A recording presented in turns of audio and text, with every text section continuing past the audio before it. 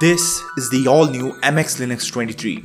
The #1 ranked distro in the world is back with a major update, refreshed desktops, improved and even more powerful set of tools, enhanced security and a lot more make this release a big deal for MX lovers. MX is one of the most popular Linux distros in the world because it hits that sweet spot between being dynamically powerful and being user-friendly. Its MX tools really elevate your Linux experience and provide one of the most compelling Linux experiences you can get.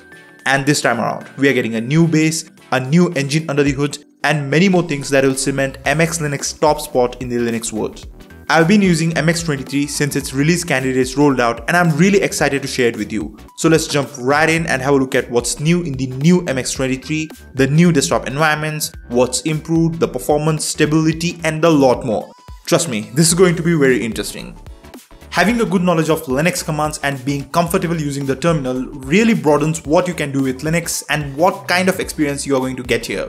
So if you're interested in leveling up your Linux game, definitely check out my course Linux Mastery Express, which is the fastest way to learn Linux and start using Linux like a pro. I'll teach you a set of commands that will give you the confidence to use Linux without even a graphical user interface. Then we'll dive deep and learn how to use the V editor and master shell scripting with real life examples. After teaching more than 100 students in person, I've curated this course with the top things that will level up your Linux skills the fastest. So if you're feeling like your Linux game is stuck in the same spot for too long and you're ready to take your Linux skills to the next level quickly, check out the link in the description below and get your Linux Mastery Express.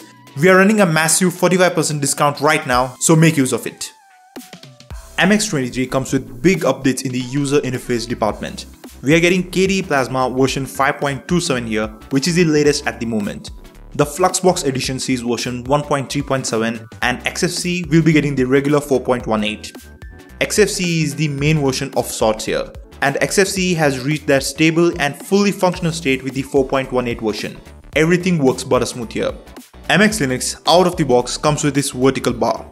While I keep repeatedly saying that this is easy to fix, I strongly think it's time for the developers to change this. Once fixed, you get this clean and minimal desktop which is really a joy to use. We get a neat bottom bar that houses all your controls, the app menu, the quick icons and the status controls.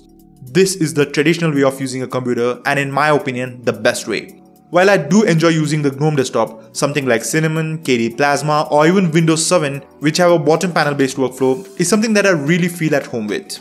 Bottom panel based desktops like XFCE here are great for productivity.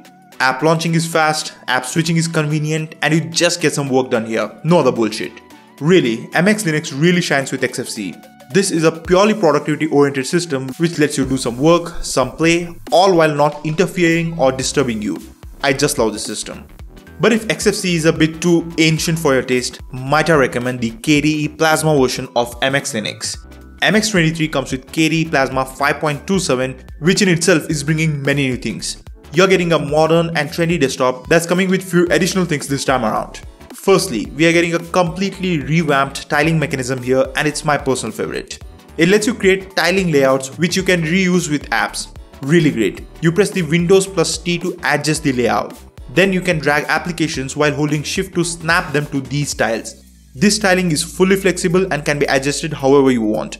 This is very intuitive and anyone who regularly uses tiling should definitely give this one a try.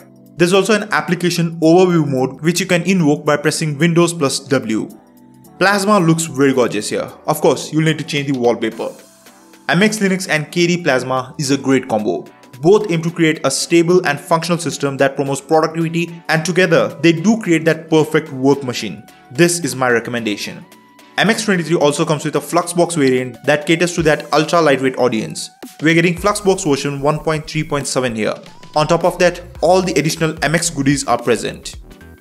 MX23 is based on the latest version of Debian stable, that is Debian 12. This means new kernel, new and shiny package versions and new tech in general. Debian 12 brings 11,000 completely new packages and 47,000 updated packages. This translates over to a whole new kind of user experience and MX23 inherits all these. So you're getting a more modern, contemporary experience. This rebase also gives a massive technological jump to MX Linux and brings it on par with other operating systems in 2023. Now one thing you should notice, MX Linux doesn't use systemd, but rather defaults to the older sysv init. This change was made with the MX21 version and has been continued with this version as well. While systemd is newer and has definite advantages, sysv init 2 has some tricks up its sleeve. It's more mature, it's way simpler in how it's created compared to systemd, and above all, sysv init does help lightweight operating systems be more responsive and performant. MX Linux being a lightweight and performance-oriented system benefits here. But if you prefer to use systemd, it is pre-installed on the system and you can select it from the grub menu. With this version, MX Linux upgrades to Pipewire audio server from Pulse Audio for audio management, and that is a great update as well. You can expect better compatibility as well as sound performance from MX now. Pipewire has shown itself to be great when you are using Bluetooth earphones or headsets. The sound is high quality, there is high fidelity, and the latency is considerably low. So MX gets a +1 in the audio department because of this update. So yeah, under the hood, there are quite a few changes and improvements which ultimately mean we are getting a better experience with MX23. MX Linux is a top dog in the performance department. It delivers blazing fast performance even on a decade-old laptop. MX is designed for hyper performance. All the desktops that it offers are performance driven, but if you're after that extra oomph, I recommend the XFCE version. There is a Fluxbox version which is even faster, but XFCE is more usable for the everyday user. It's a fully functional desktop with a great bottom panel based workflow. The menu is fast and cool, app opening, app switching is a breeze, and you just enjoy the responsiveness here. Moreover, MX Linux doesn't come with any Flatpaks or snaps pre-installed. This means all the applications you install here are lighter and deliver better responsiveness compared to modern unified packages. We'll talk about this in a bit, but I want to focus on the point that throughout everything, MX developers have prioritized system performance. It's designed to be able to run smoothly on a wide range of hardware, especially old computers. MX Linux breathes a new life into old computers. If you have any old laptop or desktops collecting dust, try MX on those. You'll be really surprised how well MX runs. And on anything relatively new and powerful, MX outshines the competition. You'll get a blazing performance with MX. For day-to-day things like browsing, doing some office work, watching movies and stuff, MX will run great. Now for heavier things like gaming, compiling and rendering, MX will still perform better than something like Ubuntu. But the difference becomes very small and it comes down largely to your hardware. But MX makes a difference nonetheless. Performance is one thing that you'll really enjoy with MX23, and the XFCE version is highly recommended if you're looking for that extra performance. MX tools are the ultimate masterstroke of MX Linux. MX has a huge advantage over Debian and other Linux distros because it makes certain things very easy. Now Debian is one of my favorite operating systems, it's just fantastic. But we have to agree that there are certain things which are not exactly beginner friendly on Debian. Here on MX, we get a collection of specialized tools that come under the umbrella of MX tools. Some advanced operations which give you power control over the system are made very easy to use through a graphical interface here. You can make Linux live USB sticks with exhaustive options. You can take system snapshots in case you mess something up and want to roll back. There is boot repair, which is invaluable for people who try out different operating systems. NVIDIA Driver Installer is another convenient tool. It detects your NVIDIA GPU model, downloads, installs and configures the proprietary drivers. When you consider that even today, in 2023, there are Linux distros on which installing NVIDIA drivers is not a one-click operation. There are Linux distros that break after installing NVIDIA drivers. Considering these, you gotta love MX. MX Package Installer is another amazing tool we have. This is one of the biggest selling points of MX Linux, which I'll talk about in a while. There are many more cool things here. Overall, with the help of these exclusive tools, MX Linux allows everybody, even Linux newcomers, to perform some advanced but sometimes necessary operations very easily. And with MX23, many of these fantastic tools receive bug fixes and enhancements.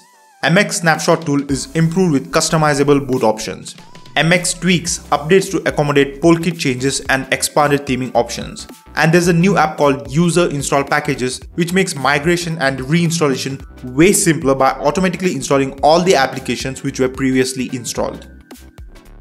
MX Linux is absolutely phenomenal in the software department. With its MX software installer, MX does a great job in providing an unseen kind of flexibility on a Debian-based distro. While Debian Stable is one of the most extensively tested and dependable operating system, it does have some preference issues. The software versions in the Debian Stable repositories tend to be a tad bit older. Okay, very old. While these older packages tend to be more dependable, more bug-free and 100% functional, some Linux users also prefer to describe them as ancient. MX Linux is still based on Debian stable, but it is much more flexible with software installation. It gives you a much wide range of choices by allowing you to install software from Debian stable, Debian backports, MX text repositories, and even Flatpaks. Now the latter three repositories have much newer versions of the software, and with all these huge pools of software, you can find pretty much any software you might want. With these, especially Flatpaks, the one major drawback of using Debian stable, that is substantially old versions of packages, this issue just vanishes. As with Flatpaks, you'll be getting the latest version of all the software. Then, MX package installer is highly organized and simple. It's very easy to use. While we do get the good old Synaptic Package Manager here, this additionally improves the software management experience. You can use whichever you want. I really appreciate the simplicity and the freedom it gives. Software availability and delivery is just awesome on MX. Just another department where MX excels. MX Linux 23 now comes with a firewall installed and enabled out of the box. UFW, or the uncomplicated firewall, is enabled by default now, enhancing the security of your system.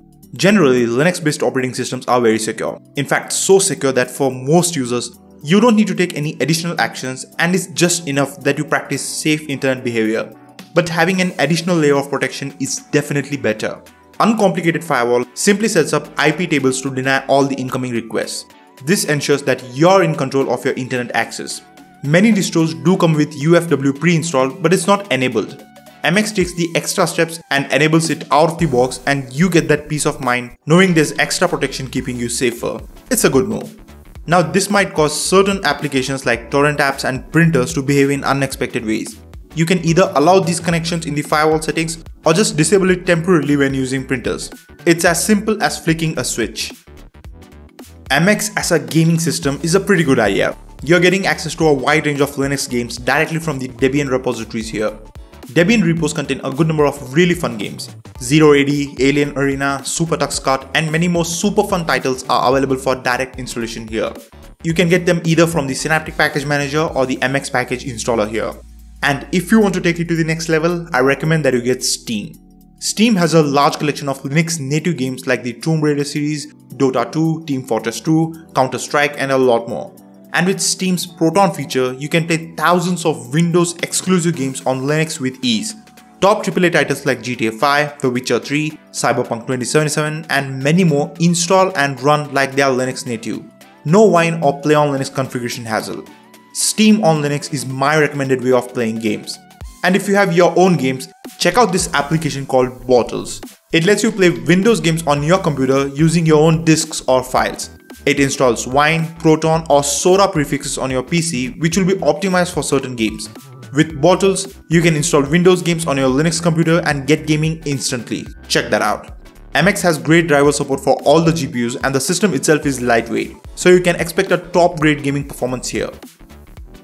MX is fairly simple with regard to installation and getting started. First, head over to the MX website and download MX Linux with your preferred desktop. You get XFCE, KD Plasma, and Fluxbox versions. Then flash it onto a USB stick, live boot into it, and start the installer. You'll need to select your language. Input your username and select your time zone. In the screen where it asks for domain and all, for desktops and laptops, you can just keep them as they are and proceed. In the install location page, select the install location for your MX installation, and that's that. MX Linux will be installed on your system in the next few minutes. Once installed, reboot into your new MX installation and you can adjust the system according to your liking. Moving on to the drivers, GPU drivers for AMD and Intel integrated are pre-installed on MX, and for Nvidia, you can easily install the latest drivers using the Nvidia driver installer application from the menu. Of course, one nagging thing that I find here is the vertical panel. At first, this was a mild annoyance. Now, I just feel like it's a big turn-off for people who are trying out MX for the first time. I'm sure this vertical panel has kept at least one person from embracing the awesomeness that is MX Linux. So for the users, you can change it using the MX Tweaks application. You can just make it horizontal here and it's done. For the developers, from a true MX fan, change the default panel please. While I do get that you have a vision of how people should use MX, it's also important that you listen to what fans of your work have to say. You gotta give the people what they want, right? MX 23 is a great update. It's a technological jump up to the present day. There are new things, new features and improvements. At the same time, there is consistency as well. How you use MX, how you interact with it has not changed a bit. it's the same great role. I love updates like this. I mean, updates are supposed to be like this. And MX Linux itself is a great experience. While MX is not something that impresses on the first look, there is a lot more than what meets the eye. MX Linux is fully functional, lightweight, and a purely productivity-oriented system. Then, it brings more for the Linux enthusiast especially. MX tools really put the power in your hands. Many advanced operations that someone who's tinkering around on Linux might end up needing, like fixing boot issues, rooting into systems, fixing repository keys, these are all vastly simplified using GUIs. As a Linux enthusiast myself, I repeatedly needed some things like these when I was new to Linux and I kept messing things up. The thing is, Linux does not pamper you and put kiddie walls around to protect you. You'll either need to learn to get around things or stop messing around things. I know most of you are going to go with option 1. When you inevitably mess up, having something like MX tools simplifies life. It also upgrades you to a power user even if you're not there yet. I think that makes MX Linux great for intermediate Linux users.